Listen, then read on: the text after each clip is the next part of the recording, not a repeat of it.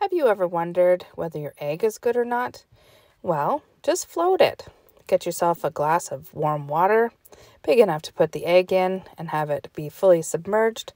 If your egg floats like this, don't eat it. This egg will likely make you sick. This egg's been sitting on the counter for roughly 5 weeks. An egg collected the same day has been in the refrigerator for that same amount of time. Now you'll notice the egg is sitting on the bottom of the container. However, it is kind of tipped up and rocking around a little bit like it maybe wants to float. So that egg has been in the refrigerator. This is a fresh egg that I just got this morning. See how it's laying down nicely at the bottom of the container of water. Now that is what you want.